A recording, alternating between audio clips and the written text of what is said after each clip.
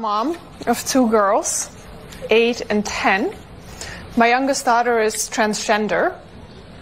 The Trump administration has attacked the rights of transgender people, banning them from military service, weakening non-discrimination protections, and even removing the word transgender from some government websites.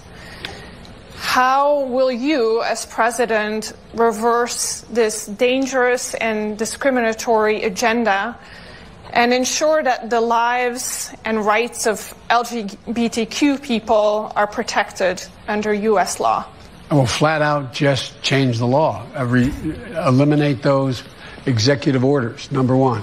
You may recall, I'm the guy who said, I was raised by a man who, I remember I was being dropped off. My dad was a high school educated, well-read man who was a really decent guy, and I was being dropped off to get an application in the center of our city, Wilmington, Delaware, the corporate capital of the world at the time. And these 2 men, I'm getting out to get an application to be a lifeguard in the African-American community because there was a big swimming pool complex. And these 2 men, well-dressed, leaned up and hugged one another and kissed one another. I'm getting out of the car at the light, and I turned to my dad. My dad looked at me and said, Joey, it's simple. They love each other. The idea that an 8-year-old child or a 10-year-old child decides, I decided I want to be transgender.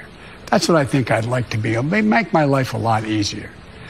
There should be zero discrimination.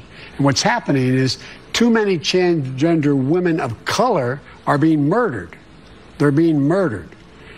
I mean, I think it's up to now 17. Don't hold me to that number, but it's higher now. Yeah. And that's just this year. And so I promise you, there is no reason to suggest that there should be any right denied your daughter or daughters, whichever, if 1 or 2, one, your daughter, that your other daughter has a right to be and do.